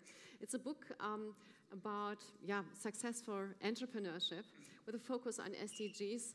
As I think nowadays it's not just about being successful without being sustainable, and one belongs together and sustainable in a social, economical, and ecological way. And I'm very happy that we do this project together.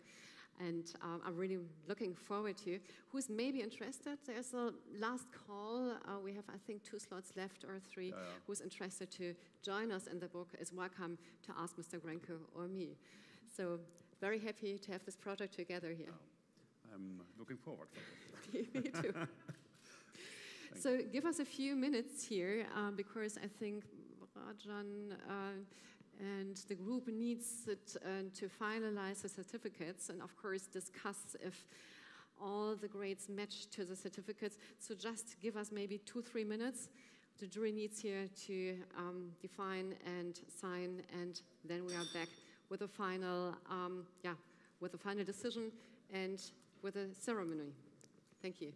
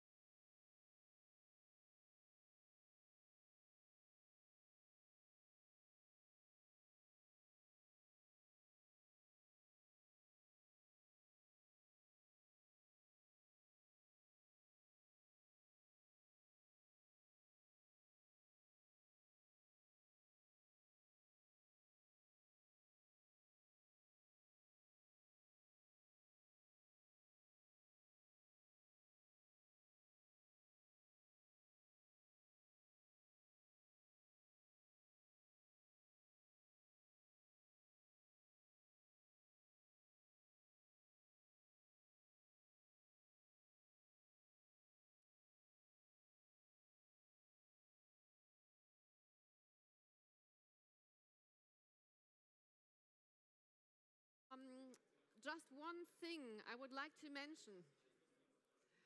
Before the break, I told you there are some screens here, some two boards. These boards are from the incubator module. And some students, also being here, just drop their ideas there. So if there is any idea which you like, please don't hesitate and ask the students, because they are really happy if you're interested to talk with them about that. I'm not sure how far the ideas are, but I'm sure that there are some interesting things, and the students would be happy if they can present. Yeah? So take the chance and look at it. We need another, I think, Julian, 5 minutes? Okay, so we need another 5 minutes. So if some of you just want to take a look here at the whiteboards over there and see if there's something, drop your attention, then I'm happy if you use the time for that. In approximately 5 minutes, we continue. Mr. Grenke is currently in about giving his signatures.